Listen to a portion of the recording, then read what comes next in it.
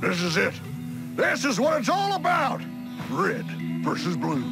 Blood versus water, which is really just lifeless, tasteless, waste of space blood. Destiny awaits. Today, the Cerulean Devil dies. Well, should have seen that coming. Bluff. Good thing the flag is out. KO! What a battle! Who knew weather was so important? As chaotic as the show we all know. Boo! You stink! But why? Why would you do that? Why would you do any of that? What's up, YouTube? 10Ton here, and today we'll be discussing the last time on Death Battle between the red and blue teams from Red versus Blue. This episode was a treat to watch. After doing all the research on these characters, it was a blast to watch them interact, and Sarge's voice actor absolutely stole the show. From the fake news to his reaction to Griff's death, every word that came out of his mouth was gold. Great work for that fake weather report, boys. That's the kind of fake news I like. Caboose's new actor also played him pretty well, and Caboose team killing the majority of his team was very in character and hilarious. The episode really captured that theme of people who suck at fighting, and the animation was the perfect level of comedy and action. Now that being said, I do wish Texas could have had some lines. I also wish the Reds could have gotten some more kills. Excluding Donut killing Sheila, the Reds didn't kill anyone. Griff's voice actor was also very spotty at times near the ending, but the episode as a whole still hit the areas it needed to, and it was far better than the boys' battle royale that we got earlier in the season. Yeah, I overestimated the Reds' teamwork advantage and seriously undersold the Blues' competency and strength advantage. However, I still got a lot right, and even if I'm wrong, as long as the episode is still enjoyable and makes sense, then I'm satisfied. Besides, there's always the next time. Anyway, on a completely unrelated note, I'll talk to you guys later. I mean, there's nothing else to talk about, right? Nothing blatant at all. Pay no attention to the thumbnail and the length of the video. It's just all part of your Imagination. Now that my audience is distracted by that SpongeBob clip, I can relax and not talk about that train wreck of an episode. Hello, 10Ton speaking.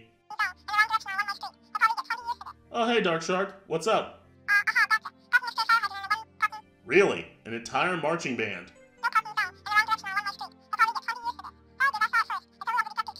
And YouTube sensation Will Smith? Man, what will the porn industry think up next? Oh, that's hot. That's hot. Your fetishes aside, is there any other reason you called?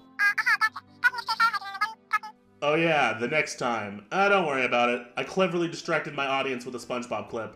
Works every time. What do you mean the cameras are still rolling?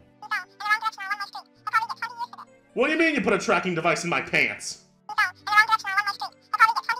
Okay, fine. I'll talk about the episode, but you better deliver those golden tap dancing shoes by next Tuesday. This season has brought to light a lot of Death Battle's strengths, and made it blatantly clear where the show struggles. Marvel and DC have collectively taken up 9 episode slots. 45% of the season features one of those 2 series. The only other franchise that has more than one appearance is Mortal Kombat, and one of those episodes was an anniversary episode, so it hardly counts.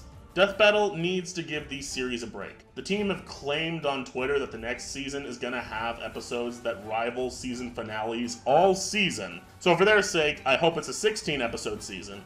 I also pray that Marvel and DC get a cut amount of episodes. 4 episodes featuring those 2 franchises is fine. It's a good balance and gives other series a chance to shine. Death Battle can be so creative when they want to step outside their comfort zone. I mean, look at this season for example. Leonardo versus Jason, Goro versus Machamp, Obi-Wan versus Kakashi, Danny versus Jake, Beerus versus Galaxia, Zuko versus Shoto, Wally West versus Archie Sonic, Winter Soldier versus Red Hood, and John versus Saberwolf. All of these episodes are great, and they have that Death Battle charm I love. And notice how only 2 of them are Marvel/DC related. This season has also used an extensive amount of Batman and Spider-Man characters.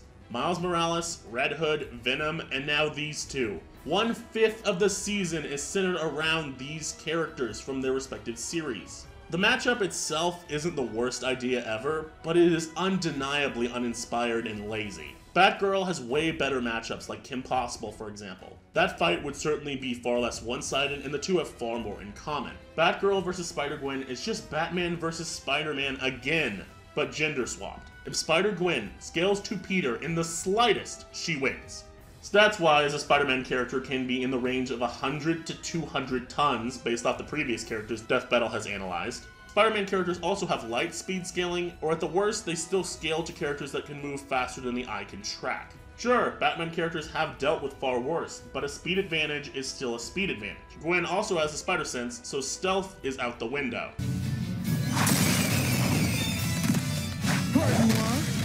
Quite literally, if last time is anything to go off of. Her web shooting also gives her a way to restrain Batgirl and gives her the mobility advantage. Batgirl's only real advantages include her superior training, her likely better arsenal, and the fact that she is so damn hot.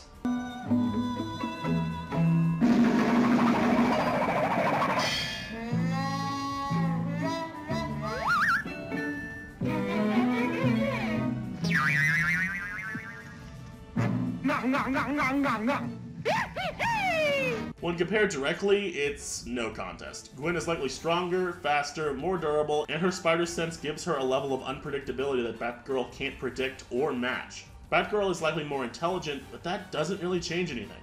This episode overall is a stomp in Marvel's favor and is really a waste of a slot. Now, I know I love throwing shade at Wonder Woman vs. She-Ra, but at the very least, that episode wasn't Marvel vs. DC, and She-Ra at least had a 1% chance to win. I'm reluctantly rooting for Spider-Gwen, and that is the end of my prediction. I would normally need to do a ton of research and give each character a section to discuss their powers with you guys, but this episode is so obvious that it would just be a waste of my time. I hope my little skits have helped make up for it. I really appreciate all the recent support the videos have been getting, and I'm super proud to have a community like you guys. And while the next time might be a disappointment, I hope my video, at the very least, has kept you entertained. Now, let's hope the next time is an episode that I can make an extra long video about. Let's also hope that it's not DC or Marvel related. Anyway, this has been 10 Ton. Peace.